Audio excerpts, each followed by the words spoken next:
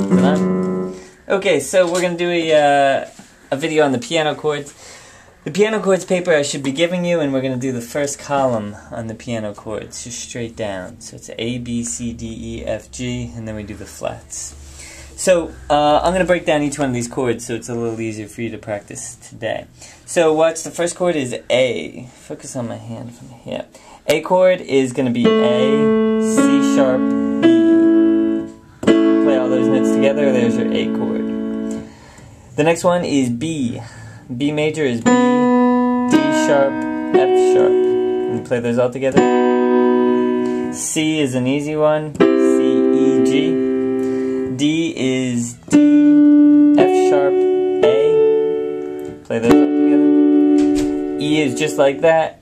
We just go up a note. E, G sharp, B. F is all white keys, F, A, C. And G is all white keys too, G, B, D. That would be the first part of the practice session I would do. The next ones you could do in a minute. But try to put those with some sort of patterns. Yeah, well, everybody else on YouTube too. So we're going to try to do those, but we're not just going to play them like whenever we feel like it. We're going to try to make music out of this. So watch how I do this. A, B, C, D,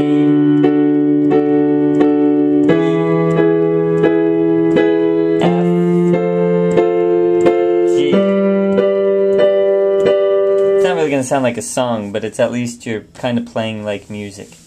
The next part is the flats. We're going to put our thumb on a flat for the next 5 chords. So the next one is A flat, C, and E flat.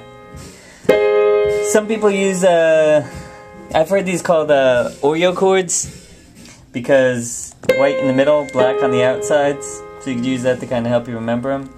The next one is B flat, and that's 2 white keys. The next one is another Oreo, black key, D flat, F, A flat. The next one's another Oreo, E flat, G, B flat. And the last one is all flats. Okay? So we're going to add that to the whole list. So we're going to start at A, we're going to keep going all the way down to G flat. Okay? The idea is to practice these a lot so you can get all the way through without really making a mistake. Let me show you how I do that. And watch how we could use those accompaniment patterns you've learned. Oh, A.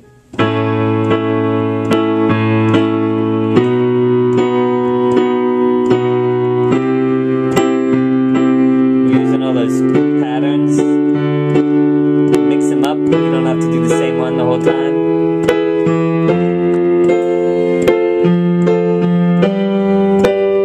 Up to the flats. B flat.